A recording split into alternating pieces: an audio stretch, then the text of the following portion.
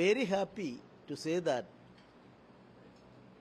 everybody is calling bonsai, and China and Japan are the most important nations connected to bonsai, and the bonsai exporting field, China is minting money like anything. By realizing the same, first time, according to me, first time in India, Vamana Vrukhsha Kala Udyan is started here. In the name of Prime Minister, Vamana Vrukhsha Kala Udyan. So, Vamana Vrukhsha, from time immemorial, 5,000 years or back, Vamana Vrukhsha means small Vrukhsha in a pot.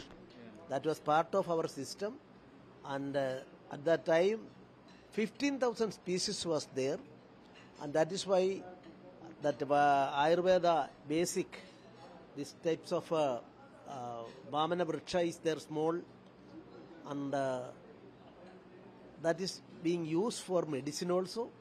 So 15,000 species are there means, even now in China or Japan, only 1,500 species are there. So much scope is there, and our Raj Bhavan started the Udyan in the name of our Prime Minister on September 17th, and I think if we conduct a research on that, we can see that when Buddhism spread to other states, Tibet, China and Japan, along with the Buddhist monks, this Vamana Vrukhsha Kala spread to that area, and Japan has given the name of this bonsai. So originality from here.